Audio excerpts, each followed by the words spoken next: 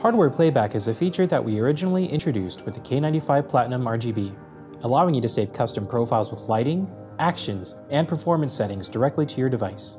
This gives you the flexibility to have your custom settings ready in situations where you might not have iCUE running, be it on your office workstation or if you're hopping on a PC at a LAN. To start setting up Hardware Playback, you'll need to have a device that supports it, such as the K95 Platinum RGB, Glaive RGB, Scimitar Pro, or the Dark Core RGB. When you first plug in a peripheral with Hardware Playback, iCUE will attempt to automatically download any onboard profiles for editing. It's important to note here that wireless devices with Hardware Playback, such as the Dark Core, will need to be connected physically via USB.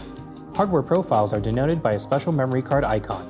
Like a standard profile, a hardware profile can be renamed and deleted. To create a new hardware profile, first click on a tile for a device that supports Hardware Playback. For this demo, we're using the Glaive RGB. Click the plus button on the profile sidebar and select Hardware Profile in the bottom panel labeled Create Profile.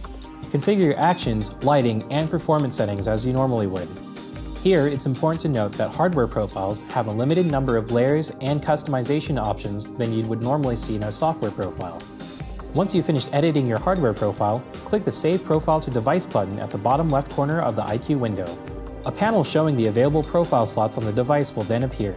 Here you can pick a profile slot, click Save, and then follow the prompts. Your hardware profile is now saved to the device.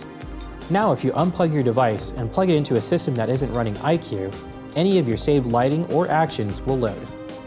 And it's as easy as that. Hardware Playback is a convenient feature that lets you take your customizations with you.